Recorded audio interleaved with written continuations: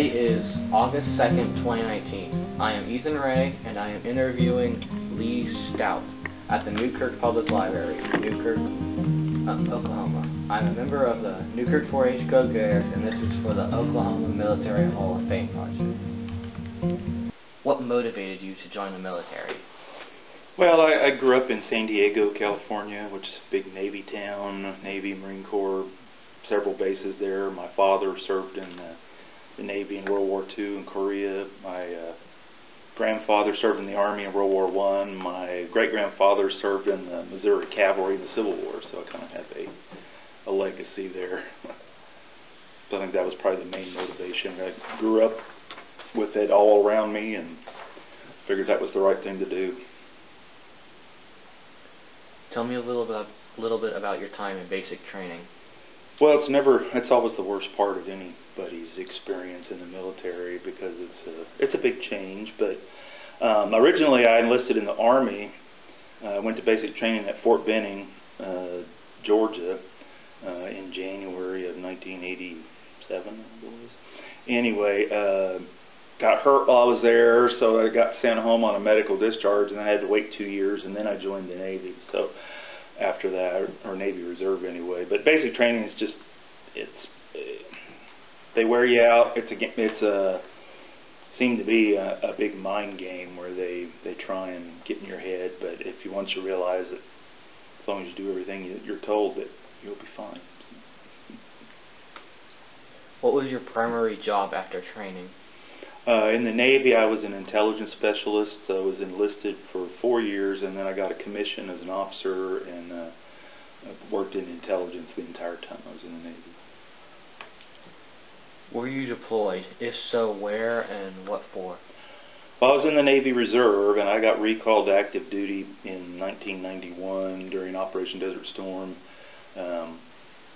The base that I reported in at was Naval Air Station Dallas, and then I was assigned to the USS Tarawa, which is an amphibious assault ship. We had about 2,000 Marines on board, and so it took me about 2 weeks to make it to the ship, going from Dallas to Detroit, Detroit to Tokyo, Tokyo to Guam, Guam to the Philippines, Philippines to United Arab Emirates, and then rode a supply ship, and then rode a helicopter over to my ship. So it took me a while to get there, but we were in the Persian Gulf throughout before the land phase of that operation took off, and then we're there. I think I got home in May or so of that year. What was the most demanding part about your deployment? Well,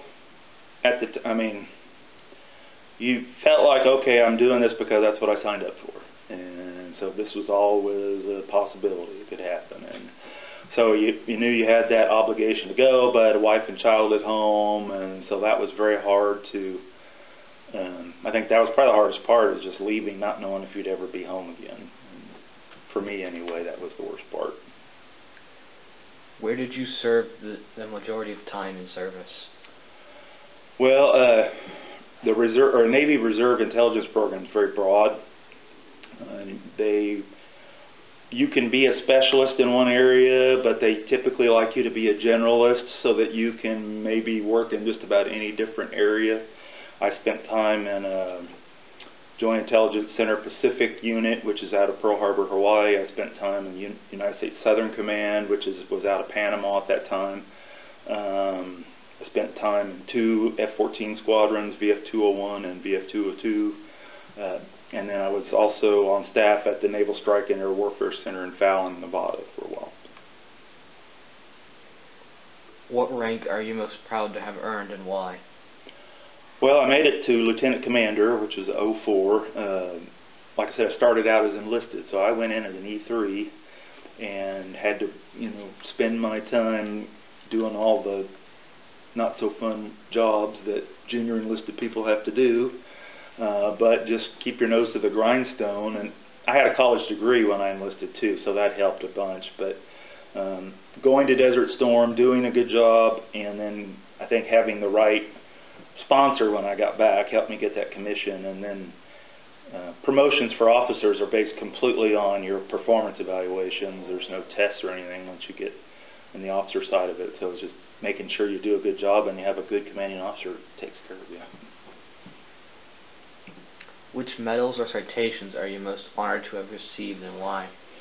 Well, in my job, there's not really a lot of flair or because we're always kind of in the background working in intelligence, and we're the unsung folks that nobody ever gets to see, really. So I received a Navy Achievement Medal, which is good. I mean, that's nice to have, but I think probably the more important ones are the Southwest Asia Service Medal and being part of that whole Desert Storm operation were probably the ones that I think were the most important.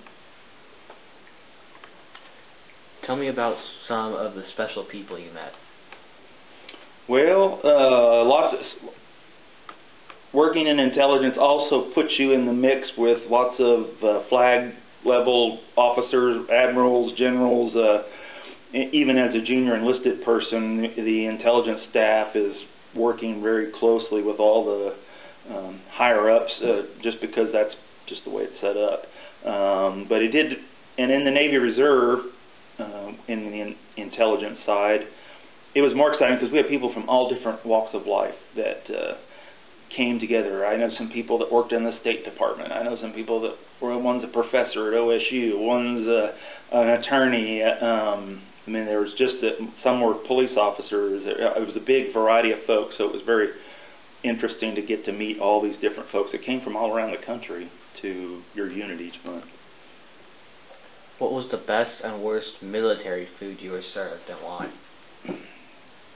Well, the worst is going to be mid-rats, they call it, on board the ship, which is when you're at sea, and if you're working, we were working 12-hour watches, so I worked at 6 at night to 6 in the morning. Well, everybody else is asleep, and so your lunch, so to speak, was mid-rats at midnight, and it was basically everything that was left over from the day before or whatever they happened to throw together. So that was probably the worst. Thank God they always had peanut butter and jelly, so it saved you whenever things were bad. And then the best, I think, on board ship as well, when we had during Desert Storm, we had all the Marines on board from the 5th Marine Expeditionary Brigade, about 2,000 of them, and we put them all ashore. Well, as soon as the night after we put them ashore and we went back out to sea, they cooked steaks and crab legs for us, so that they had been keeping back. So I guess for when the Marines weren't around, eat them all. Tell me a funny story you experienced that had only happened in the military.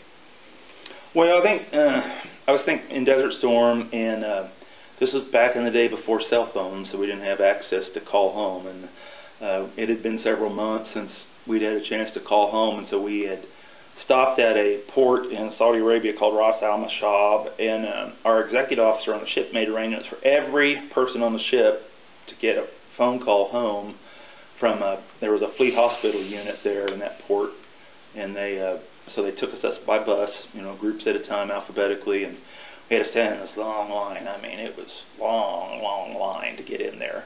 And while we're standing there, all of a sudden the air raid sirens go off because of the Scud missile attacks and whatnot. And so we're standing, but nobody's going to get out of line. I mean, we're not made it this far. I'm not going to get out of line, to call home. So we're standing there, and then the next thing is big speakers inside the compound where that fleet hospital unit was, air defense condition red and take shelter, blah, blah, blah. And we're just like, well, there's no place for us to go out here, and so we stood there and watched this big missile streak across the sky and then blew up.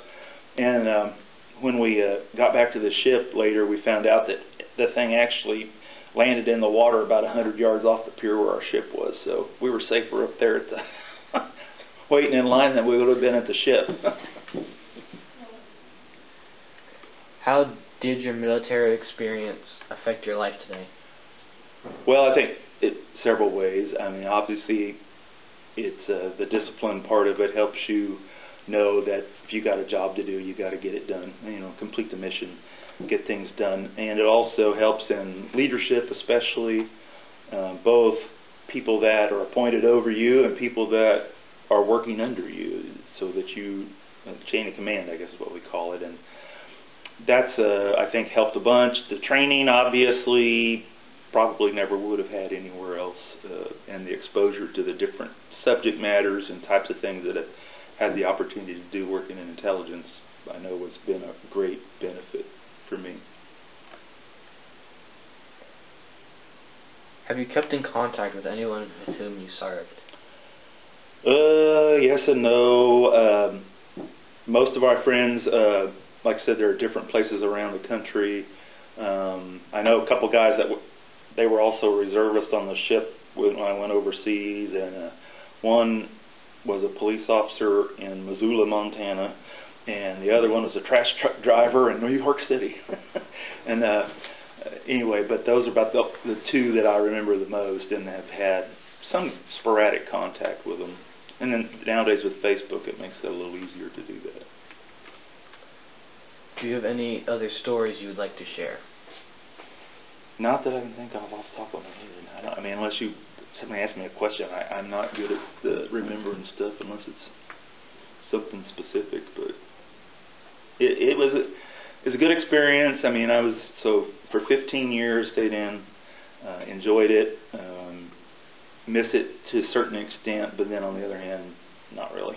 So it has its pluses and minuses, and I think the reserve offer you an opportunity, like me, to pursue a career doing something else, which ended up being an attorney, but then going to do intelligence work, which is pretty much off the beaten track from what we were doing in the civilian life. So I liked that opportunity to do lots of different things.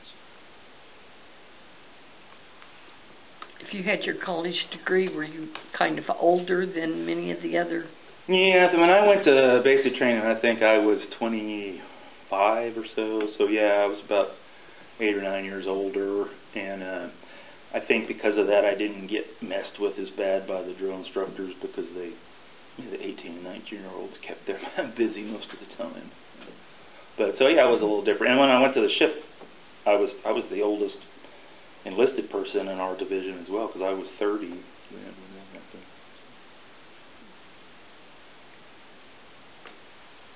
And your family would have been hard to have been away from your family like that.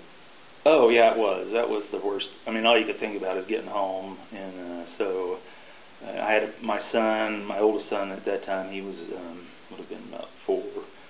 So it was pretty rough time. And like I said, without the ability now where they have emails and where you can keep contact, it was a letter. I mean, letters were gold to get a letter in the mail, which had to come all the way from Oklahoma to a ship clear on the other side of the world. But they were pretty good about.